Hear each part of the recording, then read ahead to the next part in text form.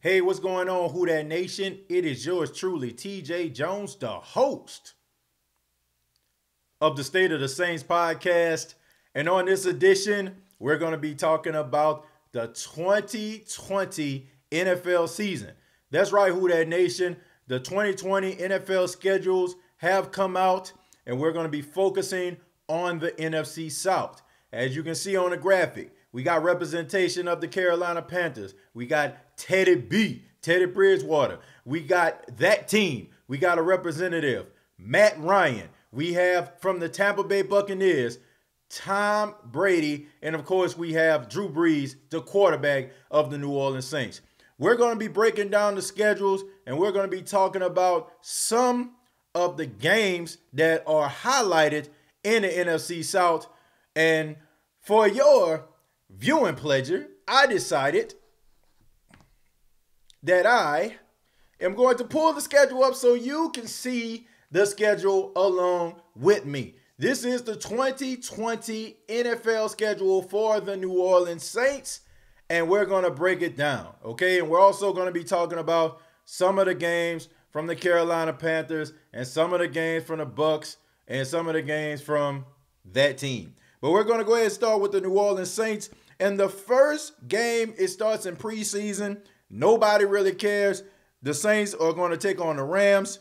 Week 2, they're going to be taking on the Steelers. Then the Houston Texans, followed by the Miami Dolphins. This is a pretty set schedule. It looks like the Saints basically play the same teams every year during preseason, for the exception of the Pittsburgh Steelers. They played the Miami Dolphins last year. I don't know if they played the Rams, but they played them a year before that. I mean, they always play the Houston Texans because they're bordering states. So who cares? Okay, that's preseason. Now we move on to the regular season. Week 1, the New Orleans Saints at home will be taking on Tom Brady and the Tampa Bay Buccaneers at 3:25 on Fox. I mean, honestly, folks, what more needs to be said here? This game deserves to be in the prime spot. You know, Joe Buck and Troy Aikman are going to cover this game, and probably the majority of Tom Brady games in the NFC and with the Tampa Bay Buccaneers. The New Orleans Saints at home against the Tampa Bay Buccaneers. This will be a statement game. I'm pretty sure the New Orleans Saints have been listening to the media and everybody else talking about Tom Brady and how great Tom Brady is and how great the supporting cast is for Tom Brady and how Gronk is back and how they got a new offensive lineman in the draft and they got Chris Godwin and they got Mike Evans. The New Orleans Saints are going to be ready and willing and primed for this game. And a lot of people are going to be excited to watch it. I got the New Orleans Saints winning this game. I think the Saints are going to go 1-0 right out of the gate. And we move on to a away game against the newly Las Vegas Raiders. And I have to be honest with you, Who Dat Nation, I want to go to that game. But I decided that I'm going to go to Miami in August, so I have to sacrifice this trip. But the New Orleans Saints taking on the Las Vegas Raiders. The Las Vegas Raiders in a new stadium. It's going to be a very interesting game. Very tough, man, because I don't know if this is the Raiders' first game in their brand new stadium. You know they want to christen it the right way.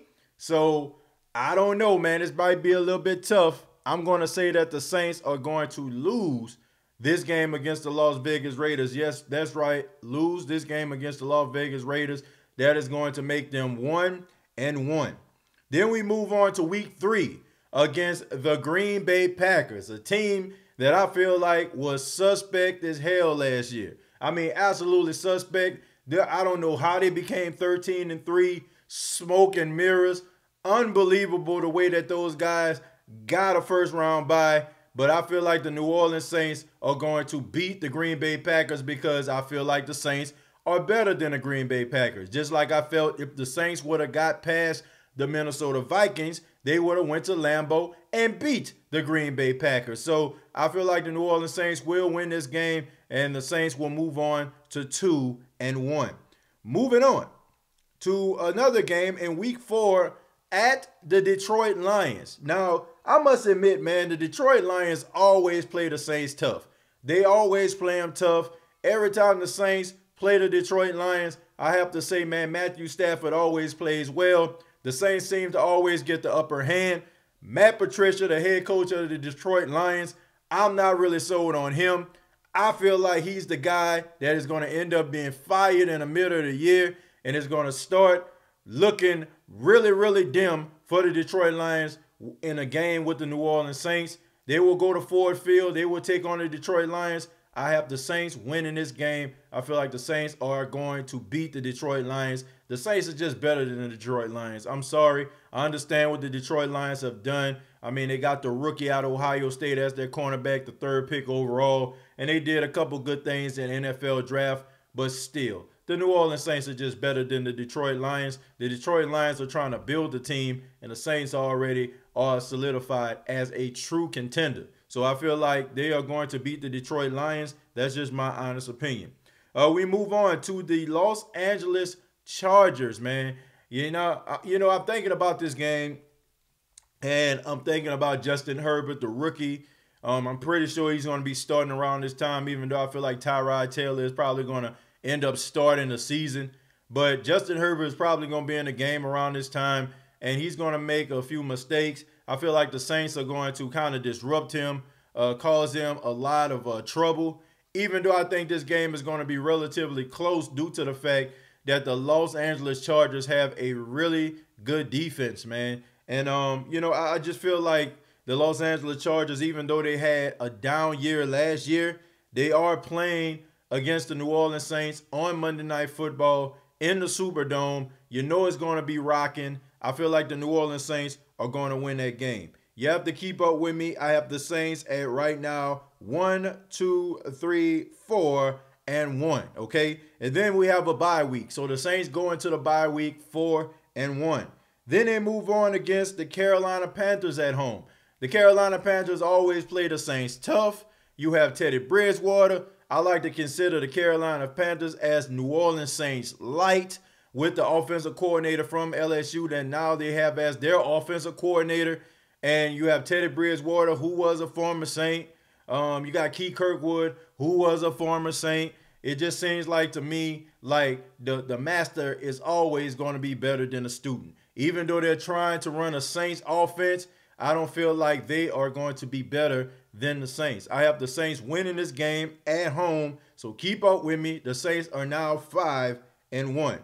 Then the Saints move on, and they go to Soldier Field to take on the Chicago Bears. I'm looking at this game. It's in November. I don't know if it's going to be cold just yet. It might be a little chilly out there because, of course, Chicago is the Windy City. Look, the Saints beat up on the Chicago Bears last year, and I understand they got Nick Foles and Mitchell Trubisky. He didn't sign a 5th-year option because the team didn't give him one. But the Chicago Bears still have a really good defense. I feel like people like Akeem Hicks, who didn't play against the Saints last year, who do not like the Saints, I feel like he is going to be motivated for this game to try to shut down Drew Brees and cause havoc up the middle. I hate to say this, but I feel like the Saints are going to lose this game against the Chicago Bears at Soldier Field, and it's going to move the Saints to 5 and 2. Okay, next game, we have the Tampa Bay Buccaneers. This time it's at Raymond James Stadium on NBC primetime television. Brady plus Breeze equals ratings. Okay, I don't need to tell you this. You already know this. Okay, you already know. Tampa Bay, Tom Brady, New Orleans Saints, Drew Brees. Hey, it's a match made in heaven. Raymond James Stadium, I have the Tampa Bay Buccaneers winning this game. I feel like the Saints and the Buccaneers are going to split. Okay, I feel like Tampa Bay is going to win this game at home in front of their home crowd on Sunday Night Football. It's going to be a close game. I probably would say they'll probably win by like a field goal or something like that. So the New Orleans Saints, Tampa Bay Buccaneers will split. That will move the Saints right now to 5 and 3. Now, I know what you're thinking. The Saints are on a 2-game losing streak. Look, man, all is not dark. All is not dim. The Saints taking on the San Francisco 49ers. And I feel like this is a revenge game from last year. Okay? The New Orleans Saints, San Francisco 49ers were going toe-to-toe. This was like a heavyweight championship fight. Guys were rocking and wheeling. You know what I'm saying? It's like Apollo Creed taking on Rocky Balboa, and Rocky won. You know what I'm saying? Shot after shot, hit after hit. Nobody wants to go down for the 10 count.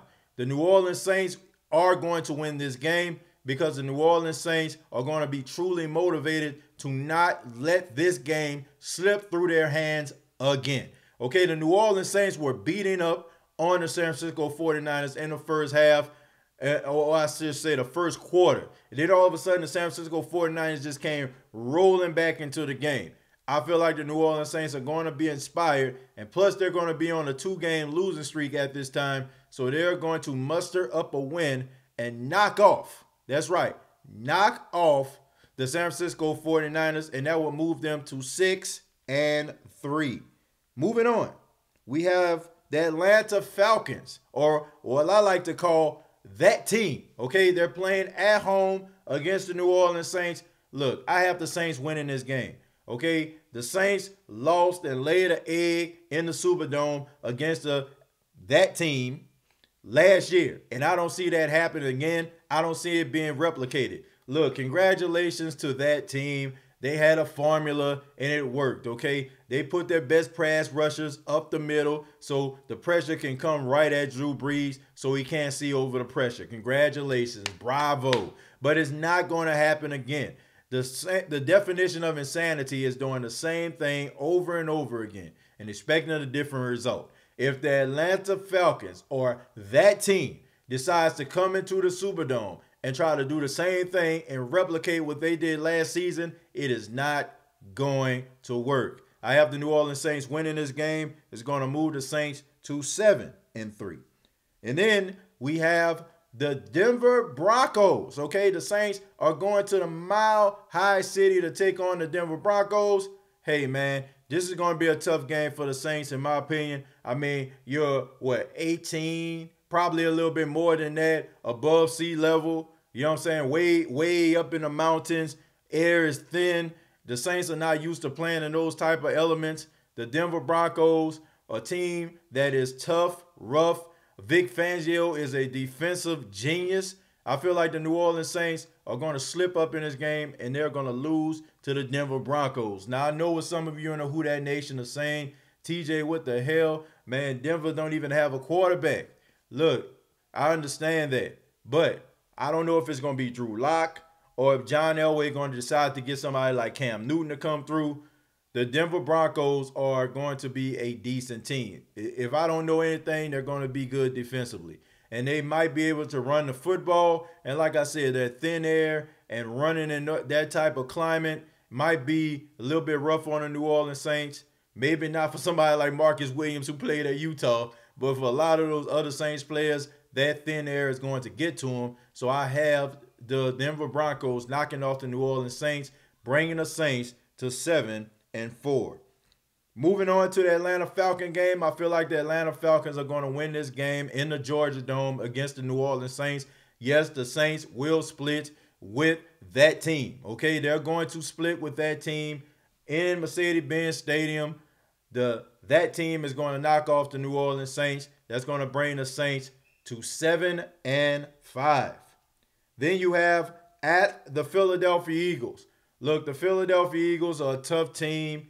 Playing in Philadelphia is not going to be an easy feat for the Saints. We know the Philadelphia Eagle fans are ready in the Lincoln Financial. They're ready to go out there and cheer for those Eagles. EAGLES, Eagles. I get it. But at the end of the day, the Saints are just better than the Eagles. You have Malcolm Jenkins. That is going to be his homecoming. You know he's going to be motivated to play his best game. He understands the defense. You know he's going to be calling a lot of guys out. You know Sean Payton is going to be picking that guy's mind, trying to see what matchups he can win. And I feel like the Saints are going to beat the Eagles, okay? And that's going to move the Saints to 8-4. Then they take on the world champion Kansas City Chiefs. Now, this game right here is a tough one to actually determine. It is going to be a very tough game. I don't know who is going to win this game, but I'm just going to say that the Saints are going to win this game because A lot of people feel like these are the two best teams in football. The representative of the NFC, the Saints. The representative of the AFC, the Kansas City Chiefs. The Saints are playing at home. I'm a little nervous because the Kansas City Chiefs are a team that flies all around the field offensively. Patrick Mahomes throwing the ball all over the field. I mean, controlled element, close. Don't have to worry about any type of elements. No wind, no rain, no nothing. Those guys are like track stars. Tyreek Hill kind of makes me nervous, but at the end of the day, I feel like the Saints will have a game plan to knock off the Kansas City Chiefs. So I got the Saints winning this game, and it's going to move the Saints to 9-4. Then we move on to the Christmas Day game against the Minnesota Vikings. Look, the Minnesota Vikings are slowly becoming the arch nemesis of the New Orleans Saints, a team that is outside of the NFC South. The Saints, for some apparent reason, can't beat the Minnesota Vikings in the playoffs. This is a regular season game, so I'm not too concerned about this game. I feel like the Saints are going to be motivated. The Saints are going to want to shut up the fan base of the Minnesota Vikings. They're going to continue to play that Minneapolis Miracle play over and over again, and then they're going to play the Kyle Rudolph back in the end zone touchdown catch over P.J. Williams over and over again. So the Saints are going to be motivated. That they're going to try to do everything they can to try to shut down the Minnesota Vikings. I have the Saints winning this game. I feel like they're going to win on Christmas Day. So that is going to be very, very interesting. The New Orleans Saints are going to win this game, and that's going to move the Saints. I know I said 9-4, but this is going to move the Saints to 11-4. Okay, it's going to move the Saints to 11-4, and the Saints are going to move on and end up playing the Carolina Panthers, the final game of the season in Charlotte, and the Saints are going to lose this game. I feel like the New Orleans Saints are going to lose to the Carolina Panthers. I see a scenario like the Carolina Panthers fighting for their playoff lives. The Saints are probably going to end up, winning the division at an 11-5 record. And I feel like the Carolina Panthers are going to try to be fighting their way into the playoffs, and they're going to nudge past the New Orleans Saints and win this game, and that is going to end the Saints season. The New Orleans Saints are going to end the season, in my opinion, at 11-5, and that's going to be enough to win the NFC South. After the Saints, I feel like the Carolina Panthers are going to be in second place at 10-6. I feel like the Tampa Bay Buccaneers are going to be 10-6, the same schedule as the Carolina Panthers, but the Carolina Panthers are going to win in a tiebreaker. And finally, that team in the basement at 8-8. That's right, 8-8. I have that team in the basement where they belong. Well, that's my opinion, ladies and gentlemen. That's what I think about. That is what I think about the 2020 season for the New Orleans Saints. Those are the records that I give the NFC South, but I would love to hear from you. What do you think about the New Orleans Saints 2020 schedule? Am I right? Am I wrong? Are you seeing something different from me? Please let me know. Comment down below. Like and share this video. This has been the State of the Saints podcast. Subscribe to the YouTube channel, youtube.com, search The State of the Saints podcast, facebook.com, search The State of the Saints podcast. Thank you all so much. I really do appreciate you. Till next time, all I got to say is, who dat?